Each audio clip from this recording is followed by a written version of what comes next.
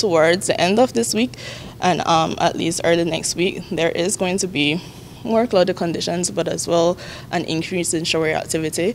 First, mostly along coastal and southern areas, and most areas, but especially in those locations, as there is a tropical wave that should come close to our area.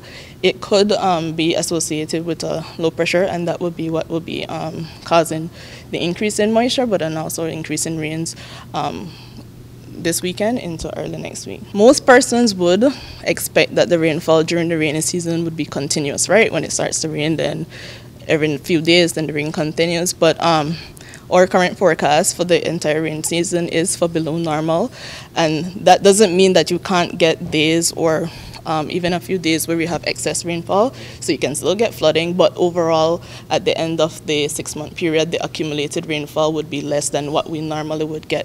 So those are still expected, but there are going to be dry spells and also heat wave events embedded, at least 30 events during the entire rainy season up until the end of November. The longest at least for the central locations, record occurred in 1995 for multiple stations. Others might have been 1980. But if you look at 1995, what caused that heat wave event, in one location it actually lasted for 60 days consecutively. It started in April and continued into June. So that was because for that particular year we were in an El Nino event.